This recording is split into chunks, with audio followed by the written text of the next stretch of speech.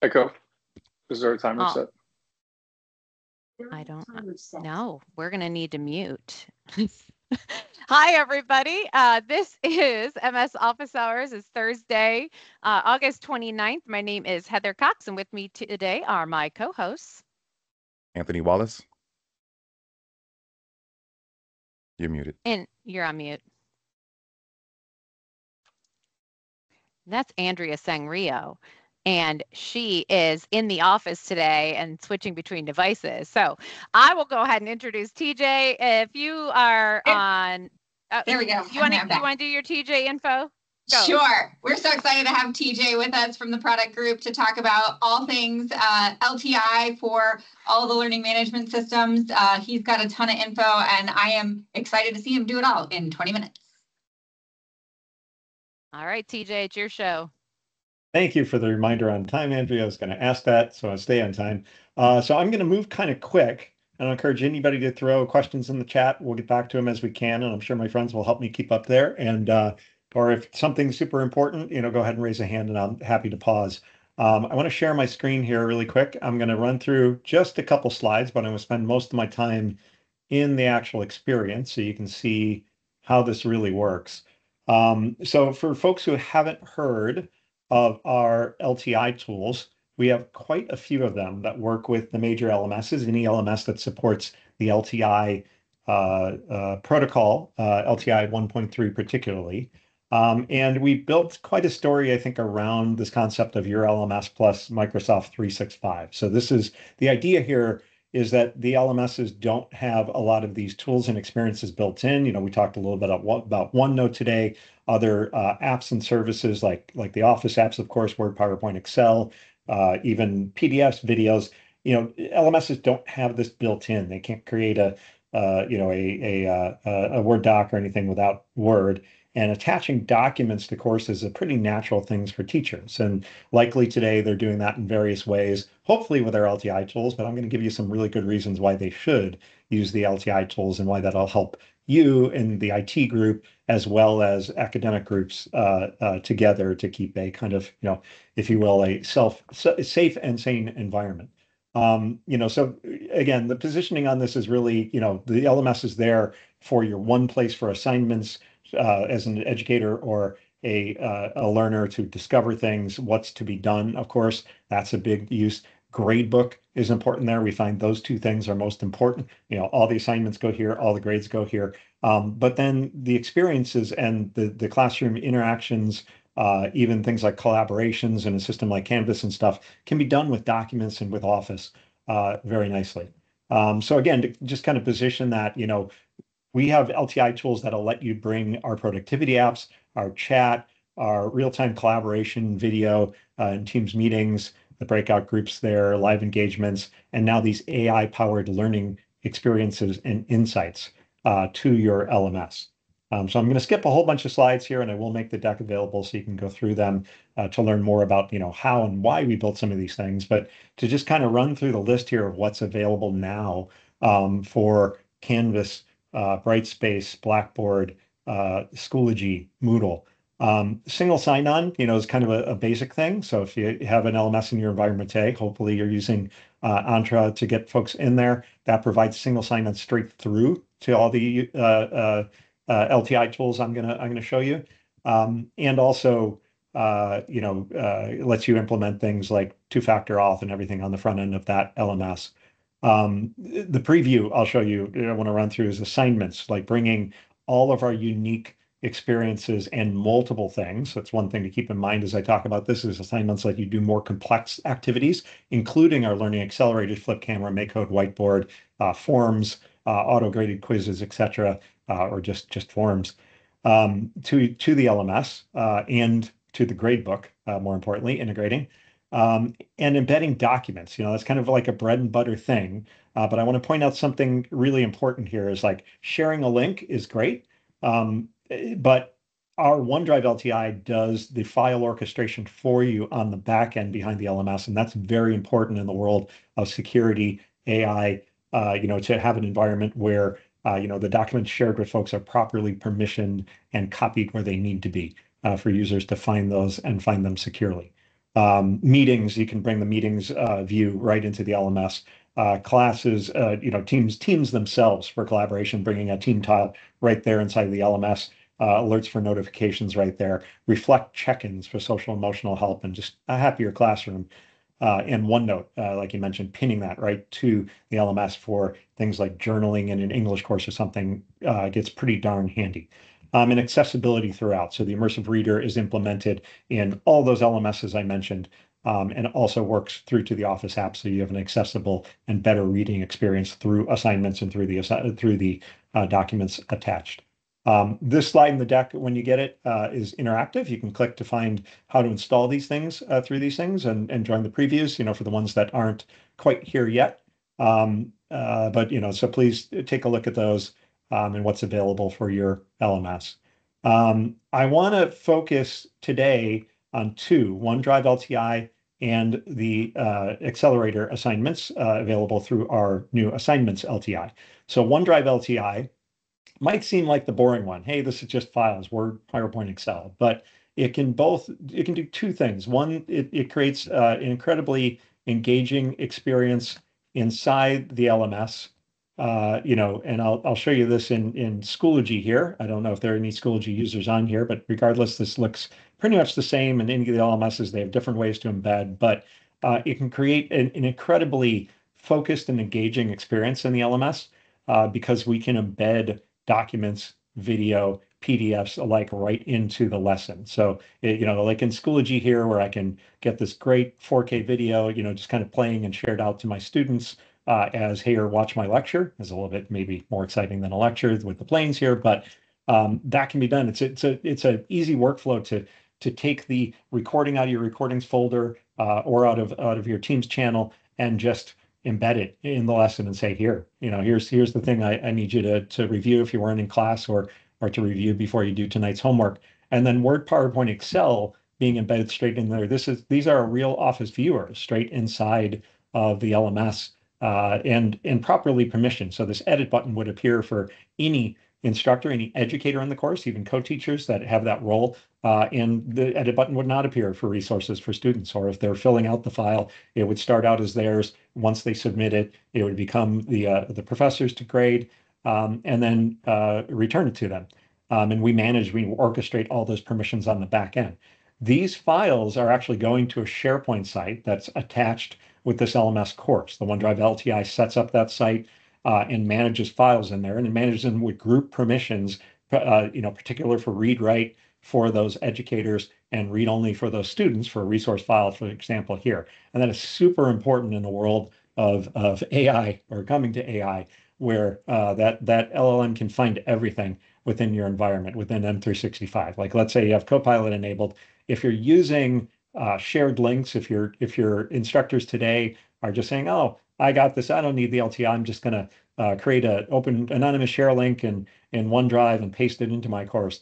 Those links are, oversharing and possibly, or use something like security by obscurity. I'll throw it into this OneDrive folder and then share it out to my course, open it up.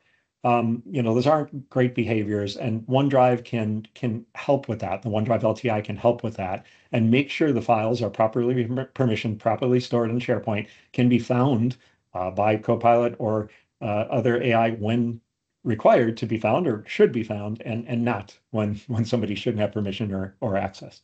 So just something to remember there, and a really good reason to bring OneDrive into your environment is it just works. It makes sure that the files are shared with the folks that they're supposed to be with the correct permissions. So I want to move on to the second thing I want to focus on today is our new LTI that we're bringing to the table here. It's in preview right now. We hope to be GA within a couple of weeks. Plans may change as we discover things. That's what a preview is for, but that's our hope.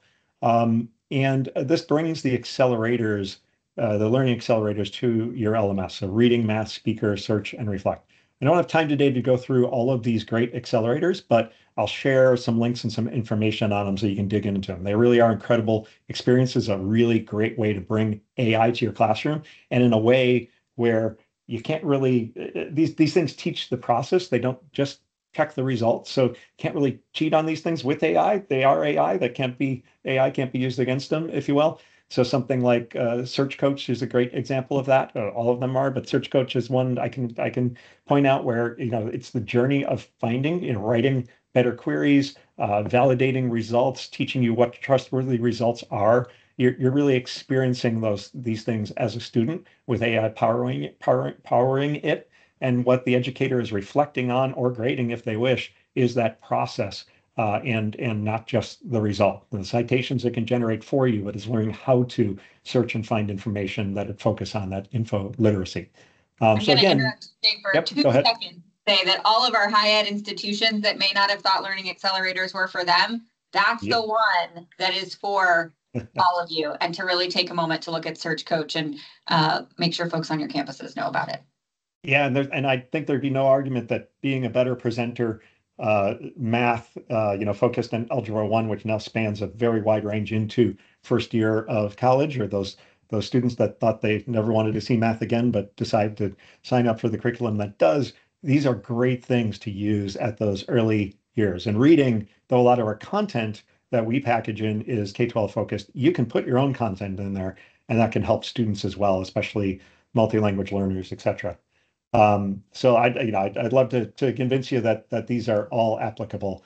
I will include these links with the deck that you can drill in on these and see how they work and how they can be used. And one special announcement that I'll make today is that the math progress is now in preview. So that'll be rolling out to tenants. I'll share some information on that, how to discover it, how to use it, how to start playing with it. But that preview is now open publicly and will be available to you. So without further ado, I'm gonna jump in and just do a quick overview of the assignments LTI and how these things can be used. I'm gonna create a new Teams assignments. This will appear in the Canvas, assignment menu here in Schoology materials menu. And I'm gonna create a new one. So this is gonna open straight into the create new assignment template in Teams. So I can either create a new one, I can create a quiz, kind of right from here. I can copy an existing one, reuse, something I've already done. In this role, I'll create a new one. I'm going to entitle this assignment research. I can spell.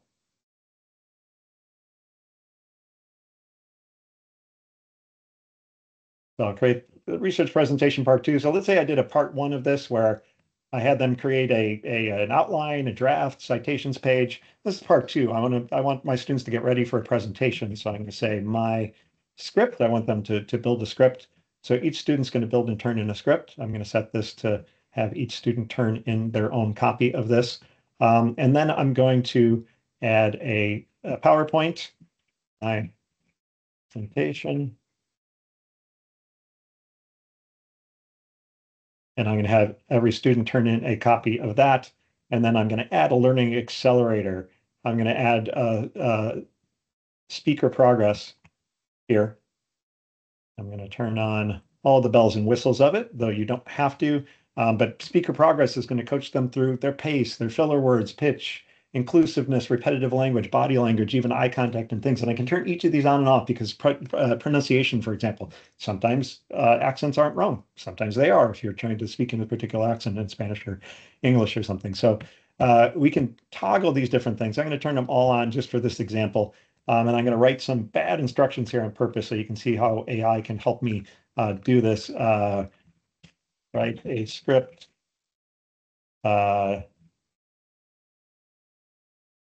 Create your deck, use speaker. Oop.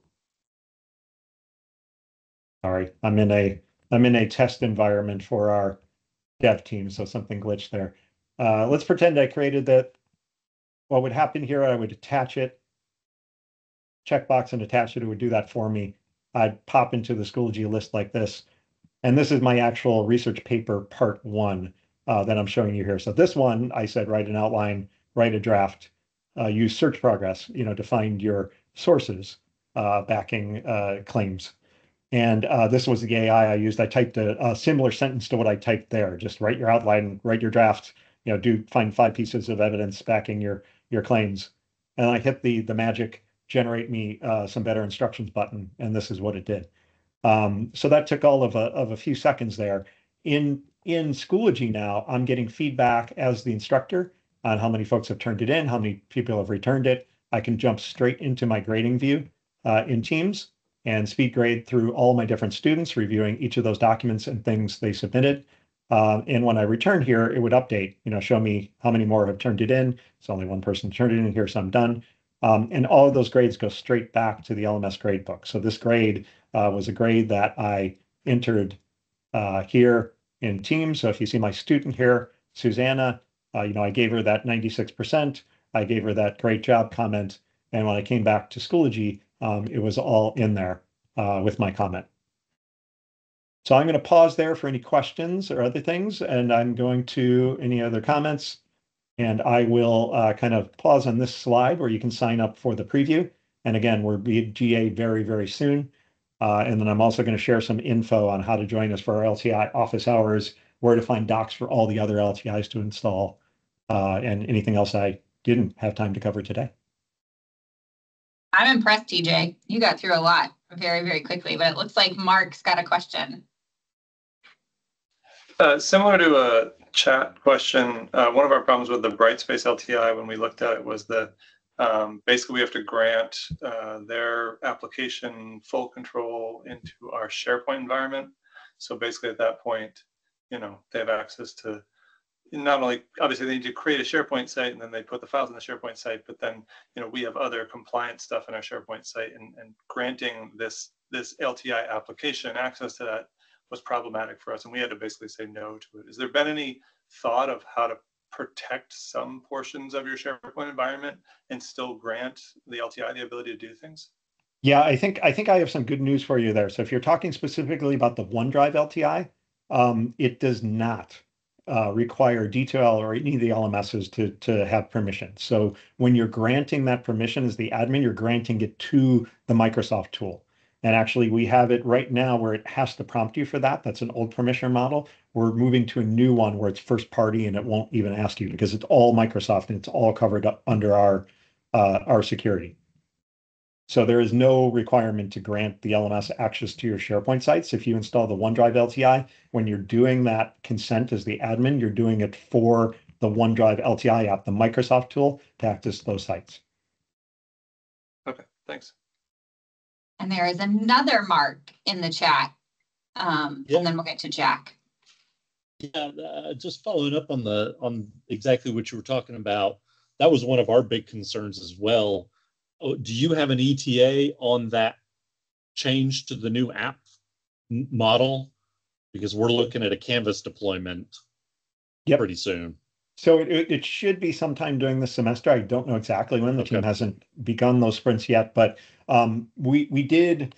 I'm going to look really quickly to see if we added any notes to our documentation. I believe we did, because that dialogue was very confusing for a lot of folks, and it was just something we got stuck doing at the time because we were kind of in the middle of kind of an old to new model change.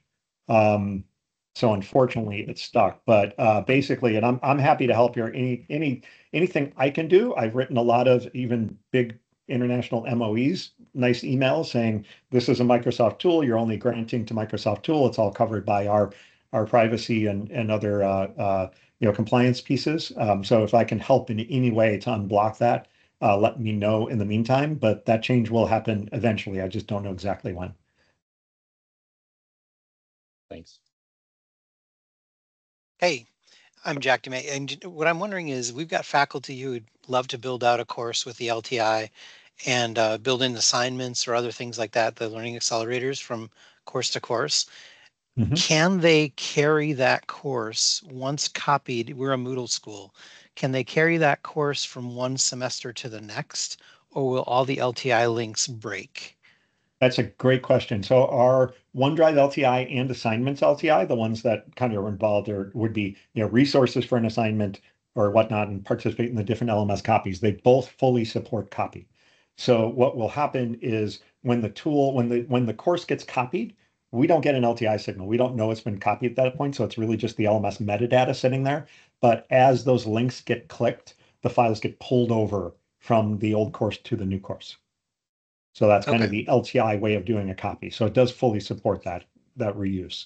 And it does that through Canvas, Moodle, Schoology, Blackboard, any of their copy to module, copy to course, copy to whatever they call it. It will support that. When the new user comes in and clicks it, it will pull it over. For the new assignments ones I showed, the instructor does have to act to initialize it because they have to set a due date for that thing and the grades will copy over, right? But for OneDrive, it just seamlessly happens. So even if the student is in there first, it will make the copy and prep it for that course. Cool, thanks.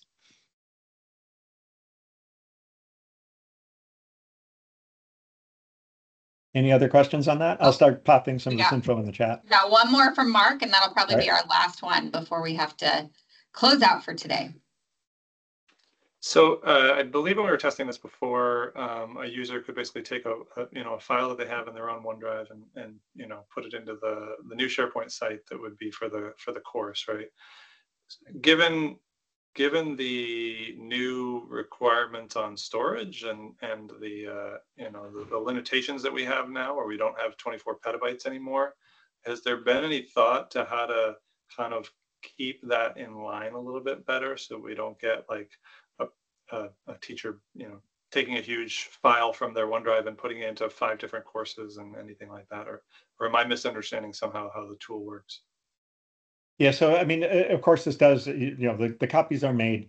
So the question is, what they're coming from today. So we are looking at ways to specifically say, one copy of this thing, we'll use it, don't make a copy, make a link instead. We're researching how to do that right now. We started with the making a copy of, because that's what most teachers do. They don't want, it's an edit they make on something over here to affect something over there that they've already published or people have already consumed.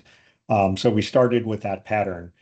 So it would really be in that sense. I mean, it's only making one copy of that doc to the backend site, for resources. So in that sense, it's not making any additional copies, and it's just going toward your overall quota.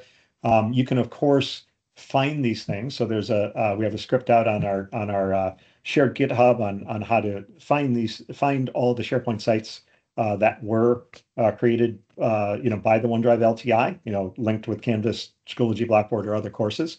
So you can implement the same archive pattern that you do on with LMS courses on those SharePoint sites. So a few tools you can use there. Files take space.